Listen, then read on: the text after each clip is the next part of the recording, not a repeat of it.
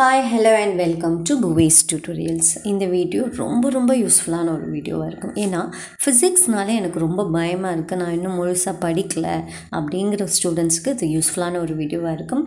ஏற்கனவே நம்ம சேனலில் கோல்டன் கொஷின்ஸ் சாப்டர் வைஸ் நம்ம போட்டிருக்கோம். ஆக்சுவலாக அந்த கோல்டன் கொஷின்ஸ் யாருக்குன்னு பார்த்தீங்கன்னா நான் ஆல்ரெடி சொல்லியிருக்கேன், ஸ்லோ லேர்னர்ஸ் அவங்களுக்கும் ப்ளஸ் ஆவரேஜ் லேர்னர்ஸ்க்கும் யூஸ்ஃபுல்லாக இருக்கும்.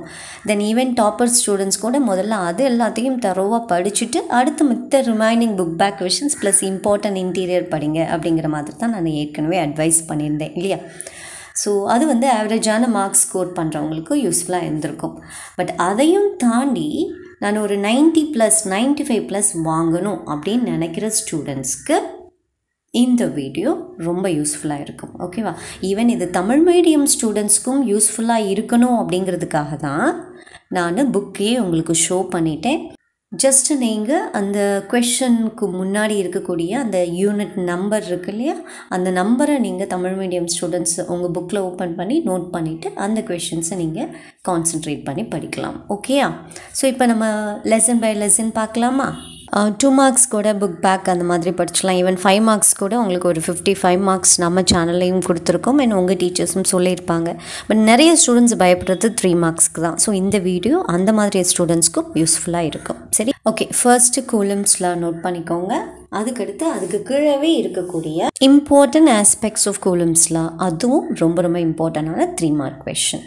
1.2.1ல் இருக்கக்கூடிய சூப்பர் பொசிஷன் பிரின்சிபல், அதுவும் உங்களுக்கு இம்பார்ட்டண்டான 3 மார்க் கொஷின். நோட் பண்ணிக்கோங்க. தென் 1.4.2ல் இருக்கக்கூடிய electric field due to a dipole, அது ரொம்ப இம்பார்ட்டண்டான 5 மார்க் கொஷின். அடுத்து 1.4.3ல் இருக்குது பாருங்கள், dark experienced by an electric dipole in the uniform electric field, இது இம்பார்ட்டண்டான 3 மார்க் கொஸ்டின். மைக்ரோவேவ் அவன், அது கீழேயே இருக்கும் பாருங்களேன் பாக்ஸ்குள்ளே, இந்த கொஸ்டின் இம்பார்ட்டன்ட் 3 மார்க். அடுத்து 1.5.3ல் இருக்கக்கூடிய அந்த electrostatic potential at a point due to an electric dipole, ரொம்ப இம்பார்ட்டண்டான 5 மார்க் கொஸ்டின். சரி, அதே மாதிரி 1.6ல் இருக்கக்கூடிய அந்த காஸ்லா, இது உங்கள் டீச்சர்ஸ் சொல்லியிருப்பாங்க, அது இம்பார்ட்டண்டான 3 மார்க் கொஸ்டின். அதே போல் அப்ளிகேஷன்ஸ் ஆஃப் காஸ்லா, அதில் உங்களுக்கு 4 அப்ளிகேஷன்ஸ் இருக்கும். நீங்கள் ஃபஸ்ட்டு 2 அப்ளிகேஷன்ஸ் அது மட்டும் தரோவாக படித்தா போதும். சரியா? தென் 1.8.1ல் இருக்கக்கூடிய அந்த கெப்பாசிட்டர் 3 மார்க். அடுத்து capacitance of a parallel plate கெப்பாசிட்டன், அது ஒரு 3 மார்க்கு. தென் 1.8.2ல் இருக்குது பாருங்கள், எனர்ஜி ஸ்டோர்டு இன் த கெப்பாசிட்டர். ஆக்சுவலாக 3 மார்க்குன்னு கேட்கலாம், 5 மார்க் கூட கேட்கலாம். வெரி இம்பார்ட்டண்டான அந்த கொஷின். அடுத்து 1.9.2ல் இருக்கக்கூடிய இந்த கொரோனா டிஸ்சார்ஜ், அது ரொம்ப இம்பார்ட்டண்டான கொஷின். 1.9.4ல் இருக்கக்கூடிய வாண்டிகிராஃப் ஜென்ரேட்டர் 5 மார்க்கில் ரொம்ப இம்பார்ட்டண்டான கொஸ்டின். 1.9.4ல் இருக்குது பாருங்கள். அடுத்து 2.1.2ல் இருக்கக்கூடிய அந்த ட்ரிஃப்ட் வெலாசிட்டி 3 மார்க்குக்கு இம்பார்ட்டண்டான கொஸ்டின். தென் 2.1.3ல் இருக்கக்கூடிய மைக்ரோஸ்கோபிக் மாடல் ஆஃப் கரண்ட், அது ரொம்ப important. Then temperature dependence of resistivity 3 மார்க்குக்கு ரொம்ப இம்பார்ட்டண்டான கொஸ்டின். அது மாதிரி 2.4.2ல் இருக்கக்கூடிய டிட்டர்மினேஷன் ஆஃப் இன்டர்னல் ரெசிஸ்டன்ஸ், இது 3 மார்க்குக்கு ரொம்ப இம்பார்ட்டண்டான கொஸ்டின். தென் 2.4.3ல் இருக்கக்கூடிய செல்ஸ் இன் சீரிஸ், அது 3 மார்க்குக்கு இம்பார்ட்டண்டான கொஸ்டின். 2.4.4ல் இருக்கக்கூடிய செல்ஸ் இன் பேரலல், அதுவும் இம்பார்ட்டண்டான கொஸ்டின். அதே போல் 2.5ல் இருக்கக்கூடிய கிர்ஹாஃப்ஸ் ரூல்ஸ், அது 3 மார்க்குக்கு இம்பார்ட்டன்ட். தென் 2.5.3ல் இருக்கக்கூடிய வீட்ஸ்டோன்ஸ் பிரிட்ஜ் 5 மார்க்குக்கு இம்பார்ட்டண்டான கொஸ்டின். 2.5.7ல் இருக்கக்கூடிய measurement of internal resistance of a sell by potentiometer 3 மார்க்குக்கு ரொம்ப இம்பார்ட்டண்டான கொஸ்டின். இப்போது நம்ம 3rd யூனிட் வந்தாச்சு, magnetism and magnetic effects of electric current. So இதில் என்னென்னலான்னு பார்க்கலாம். 3.1.2ல் இருக்கக்கூடிய பேசிக் ப்ராப்பர்ட்டிஸ் ஆஃப் மேக்னெட்ஸ், இது 3 மார்க்கில் important. 3.2ல் coulombs inverse square law of magnetism, இது 3 மார்க்குக்கு இம்பார்ட்டன்ட் கொஷின். அதே போல் 3.8.1ல் definition and explanation of poet-Savart லா, இது டெஃபினிஷன் கேட்கலாம், எக்ஸ்பிளனேஷன் கேட்கலாம், இது 3 மார்க்ஸ்க்கு இம்பார்ட்டன்ட். அதே போல் similarities between கூலம்ஸ்லா, differences between, so இதுவும் உங்களுக்கு கொஷின் கேட்கலாம் 3 மார்க்ஸில். அடுத்து 3.8.2ல் In the question, magnetic field due to long straight conductor carrying current. இது 5 மார்க்குக்கு important. அதே போல 3.8.3ல magnetic field produced along the axis. அதே போல 3.8.5ல magnetic dipole moment of revolving electron. இதுவும் 5 மார்க்குக்கு important. Then 3.9ல the Ampere circuit law 2 மார்க்ஸ்ல கேட்கிறதுக்கு chances இருக்கு. 3.9.2ல இருக்கக்கூடிய இந்த question 5 மார்க்குக்கு ரொம்ப இம்பார்ட்டன்டான question. Due to the current carrying wire of infinite length using Ampere's law. Then 3.9.3ல உள்ள இந்த question இதுவும் ரொம்ப இம்பார்ட்டன்டான 5 மார்க் question. Then 3.10.1ல பாருங்க, இது ரொம்ப இம்பார்ட்டன்டான concept. Force on a moving charge in a magnetic field. இதையும் நீங்கள் கோ த்ரூ பண்ணிக்கோங்க. அதுக்கு பக்கத்தில் டெஃபினிஷன் ஆஃப் டெஸ்லா இருக்கும், அந்த கொஷனையும் மார்க் பண்ணிக்கோங்க. அதே போல் 3.10.3ல இருக்கக்கூடிய இந்த கொஷின் வெலாசிட்டி செலக்டார்னு கூட கேட்கலாம். இது 3 மார்க்குக்கு ரொம்ப இம்பார்ட்டன்டான question. Motion of a charge particle under crossed electric and magnetic field. தென் 3.10.5ல உள்ள இந்த question 5 மார்க்குக்கு ரொம்ப இம்பார்ட்டன்டான question. Then 3.10.6ல இருக்கக்கூடிய இந்த question 5 மார்க்குக்கு important. Force between two long parallel current carrying conductors. The conversion of galvanometer into ammeter and voltmeter இது ரொம்ப இம்பார்ட்டன்டான 3 மார்க் question. சரியா? இப்போ நம்ம 4th யூனிட் வந்தாச்சு, electromagnetic. இதில் 4.1.6ல உள்ள இந்த மோஷனல் EMF அது 5 மார்க்குக்கு ரொம்ப இம்பார்ட்டன்டான question. Then 4.3ல உள்ள இந்த செல்ஃப் இண்டக்ஷன் இது 3 மார்க்குக்கு இம்பார்ட்டன்டான question.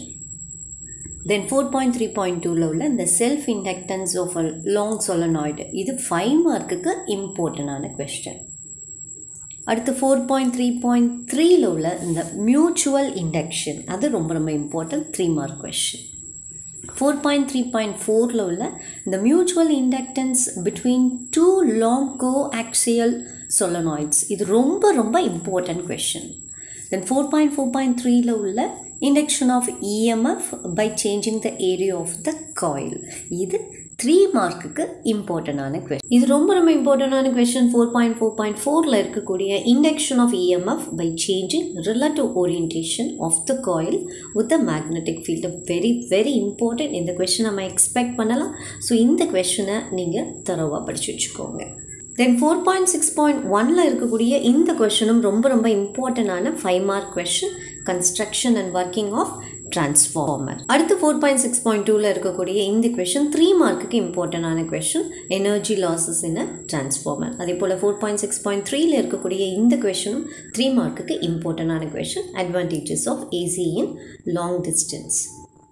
Then 4.7ல இருக்கக்கூடிய இந்த alternating current 3 மார்க்குக்கு இம்பார்ட்டன்டான question. 4.7.1ல உள்ள இந்த மீன் or average value of AC இது 3 மார்க்கோ இல்லை 5 மார்க்கோ கேட்கலாம். அது போல் 4.7.2ல உள்ள இந்த RMS value of AC இதையும் 3 மார்க்கோ இல்லை 5 மார்க்லேயோ கேட்கலாம்.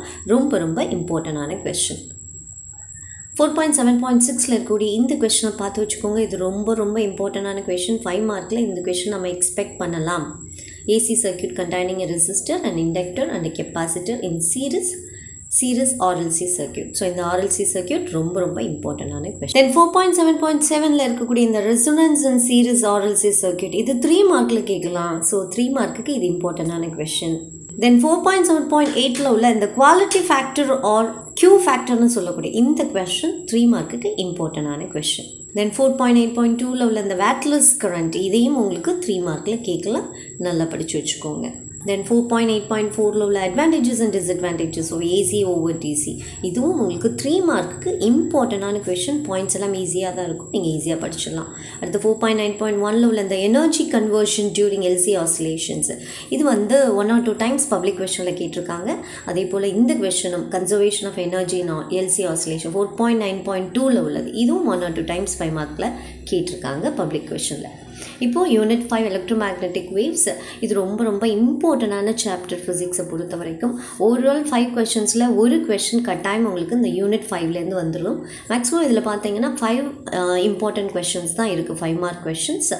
அது 5.1.1ல இருக்கக்கூடிய இந்த கொஷின் இம்பார்ட்டன்டான 5 mark question. Displacement, current and Maxwell's correction, 2 ampere circuitry law. இந்த 5 மார்க்குக்கு இம்பார்ட்டன்ட். அதே போல் 5.1.3ல உள்ள இந்த மேக்ஸ்வெல்ஸ் ஈக்குவேஷன்ஸ் இன் இன்டெக்ரல் ஃபார்ம் ரொம்ப ரொம்ப இம்பார்ட்டண்டான கொஷின், மோஸ்ட் இம்பார்ட்டன்ட் கொஷின் 5 மார்க்குக்கு.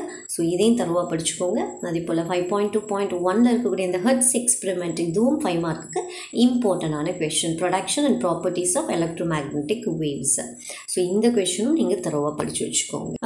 தனியாக இந்த கொஷினை கேட்கலாம், ப்ராப்பர்ட்டிஸ் ஆஃப் எலக்ட்ரோமேக்னெட்டிக் வேவ்ஸ்னே தனியாக 5 மார்க்கு உங்களுக்கு கேட்கலாம். அதே போல் 5.2.3ல இருக்கக்கூடியது இது 3 மார்க்கு கேட்கலாம், எலக்ட்ரோமேக்னெட்டிக் ஸ்பெக்ட்ரம். இந்த கொஸ்டின் உங்களுக்கு 3 மார்க்குக்கு கேட்கறதுக்கு சான்சஸ் இருக்கு. லாஸ்ட்டாக இந்த 5.3ல உள்ள இந்த question types of spectrum, emission and absorption spectrum, இது ரொம்ப ரொம்ப இம்பார்ட்டண்டான 5 மார்க் கொஸ்டின். சரியா? So prepare well, wish you all the very best. Thank you.